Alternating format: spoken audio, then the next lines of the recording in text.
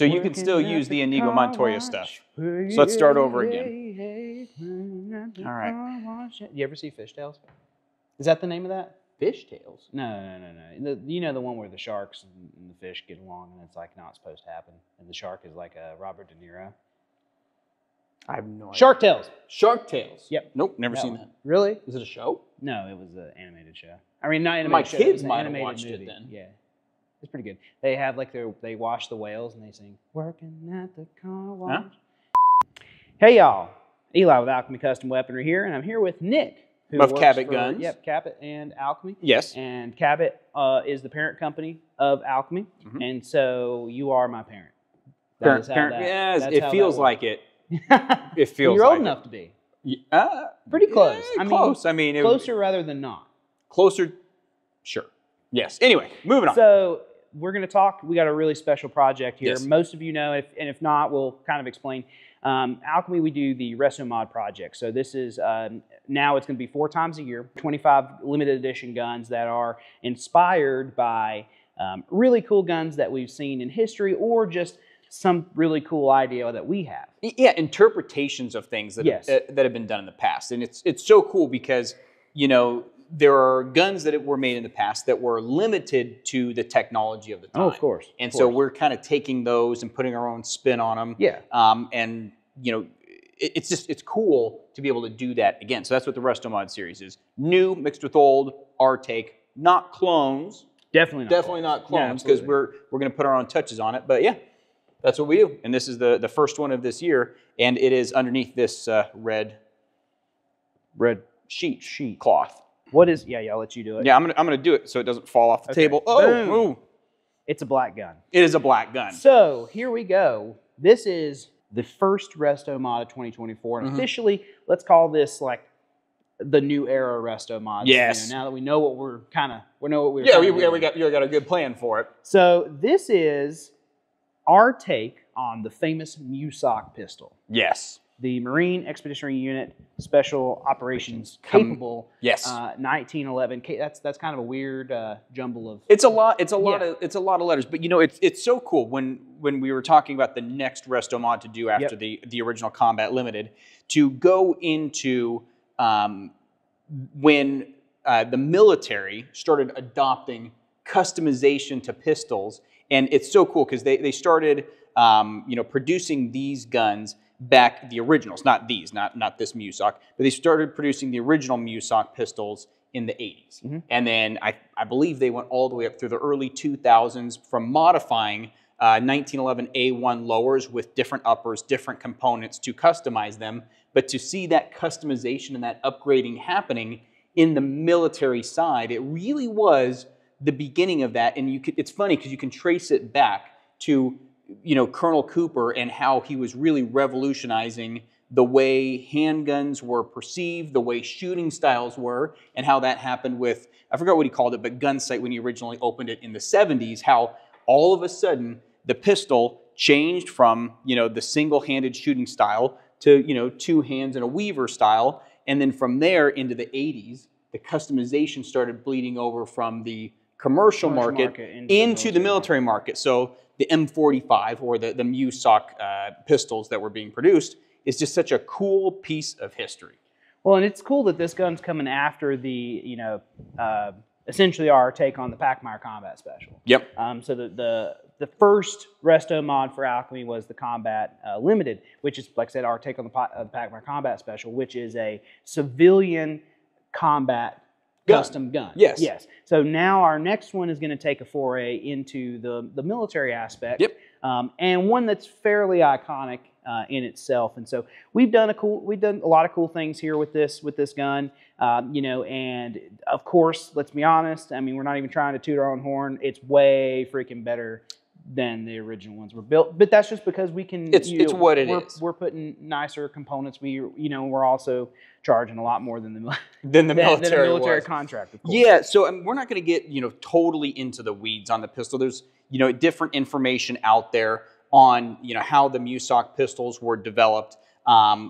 There's the originals were using 1911 A1 lowers. Yep. We did keep a lot of that variant 1 style. There was, depending on how you read it, between 3, 4, 5-ish variants. Which weren't like military sanctioned variants. Yeah, they were just it's like, interesting. It's kind of like it's kind of like the Mark 18, which is cool, that came later on in rifles, where there were different things done depending on the armorers that were doing them, the parts that were available. So this is somewhere in between a variant 1 and a variant 2. So what we did is we took, we'll just start on the upper here. So the upper is going to be a traditional style upper. From the variant 1s with the vertical cocking serrations. We have our own roll marks that we've put on the side underneath the ejection port here, Alchemy Custom Weaponry USA, to kind of represent what the roll marks sort of would have been there. We are keeping the flare-less ejection port. It is lowered but without a flare. And then up in front, using a black serrated front sight. Now, the original variant 1 MEUSOCs had a pin-in front sight that were problematic, to say the least, so they did change those throughout the years. This, we have a standard Novak dovetail because that's just what we have. That's the way we do it. Yeah. And then in the back we have the Harrison retro rear, the square notch rear. This is a very cool sight. Very cool sight picture. I mean, it just blends in perfectly with this pistol in general. And then moving on to the back, we have what is definitely period correct, maybe not exactly clone correct, but inspired correct, is the commander hammer. So it does have a commander ring. Well, Eli thinks it's the correct hammer in general. And then we also, moving down, have a king style ambidextrous thumb safety. Super cool. Super cool. So this is a great ambi safety. It is very, very tactile, is the word that I hear all the time. They want to see, yeah, you got to have that tactility. I don't know if that's a word. But these are just great. And it's cool to start seeing ambidextrous parts getting into the military too, because it really wasn't very often seen. Well, they were way behind. The civilian market was into ambi safeties as early as like the 60s. Yeah, but it's like if you were left-handed and in a battle, you're just fucked. Oh, sorry. Be right-handed or be wrong. Be wrong, exactly. Now, moving down to the trigger, we're going to talk about the whole frame in just a second. Moving down to the trigger, we have a Wiedecki 3-hole style speed trigger.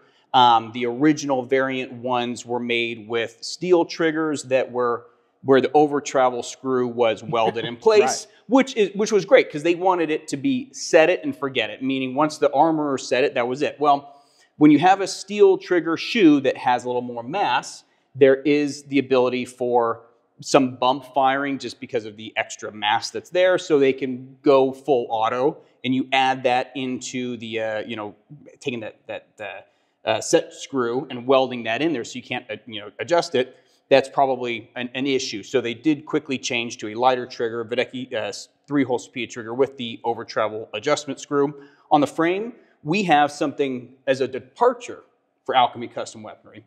We have the scallops around the trigger guard, just to harken, the A1 scallops, just to harken back to the A1. And underneath the Pachmayr wraparound grips, we do not have the front strap checkering. So that's going to be very reminiscent of those guns as well. Moving to the back, we do have our grip safety that we use with the memory bump, because they were using, I believe it was a Wilson grip safety. The early ones didn't have a memory bump. An early one without a memory bump. Which is, that's a non-starter in 2024. Yeah, I mean, really, the memory bump, especially for any type of combat shooting where you're using a functional grip safety. You want it. You're going to want it. And then we have a vertical serrated mainspring housing with the lanyard loop. Super sick. Super sick. But there's a couple of small details that really set this gun apart that I think are rad. And why don't you talk about it, the markings?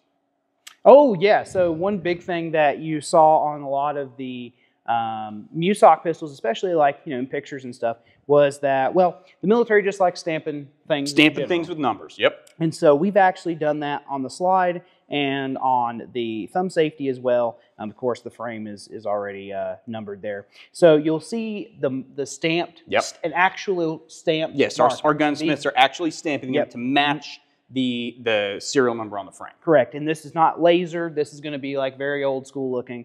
So they might be crooked. Yeah, well, and they're kind of intentionally done that way, because if you look at any MEUSOC pistols that you'll see, they're varying depths because it was just done by the armorer to make sure that those parts that were fit go specifically with that gun. Well, and I think it's important to note that where now, people want these because they look cool and they're cool. At the time, they were purpose-built guns. Yep. Like, looking cool really wasn't a part of it. It's just that's the way the cookie crumbles. Sometimes that's how some of the coolest things come to to be. And so from there, we have the finish. The finish. This is really cool because the finish that we're using on this, we wanted to emulate the finishes of the original MEUSOC guns, but not use a military finish. Park. We didn't want park. We wanted to use a modern finish that has, you know, durability and beauty built in. So this is actually a hard blast DLC. So it is still DLC, but DLC is all about the prep work. Yep. And the way you prep it changes how it looks. So this is a hard blast DLC, which is going to give you a very parkerized look where once it kind of dries out, it will be grayish in areas. I mean, if you look at it from a distance, you go, that's a parked gun. But then you come up close and it is much smoother than a parkerized gun. Yeah. And if you add some oil to it, I'm sounding like you. Oil. Yeah. I said, I'm spending too much time with them. You add some oil to it, it's going to blacken right up. So it is just very, very cool. A very cool pistol. But then underneath, it's all Alchemy. You know, hand fit barrel.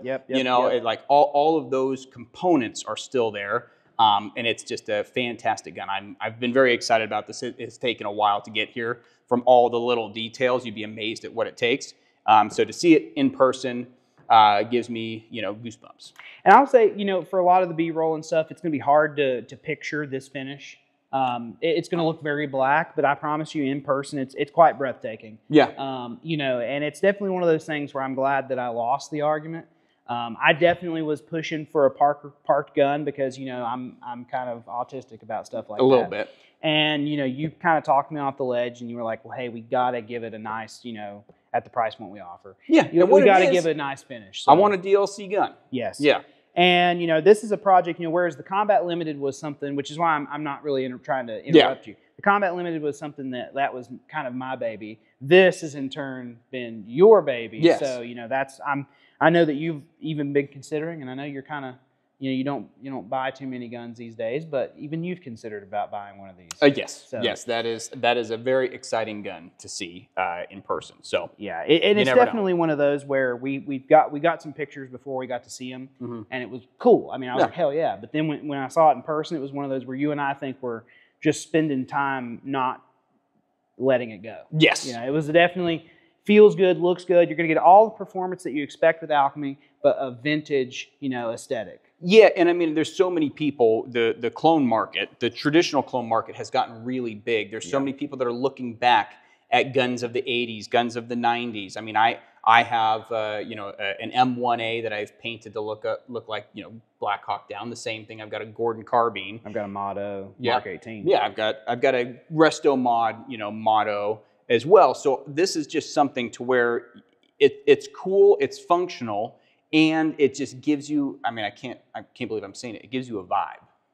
That's a young person. That's a young person word. Young person. But this gun right here, this is a vibe. Absolutely. This is a you know, a MEUSOC, you know, Marine out in the day in, you know, 80s, early 90s vibe. Yeah. Of course. This is just cool. Yep, so we are super excited to introduce, this is the first RestoMod of 2024. Yes. Right, yes, 2024. We have 3 more coming after this, but of course these, if you know anything about the RestoMods, these will go fast. So, you know, get prepared. If you're watching this before we release them, I think this is probably going to go out, you know, maybe as it's being released. So don't hesitate. Don't procrastinate. Yes. As one might say, because this is these guns always go fast, and people are very upset that they don't get one. Yes. So, right. Thank you so much for joining us. We're super excited for this, and we've got some awesome. I mean, we've got some cool stuff coming. Really cool stuff coming. So please stick around, and we appreciate your support here at Alchemy Custom Weaponry. And with that, carry cocked and locked. We'll see you later.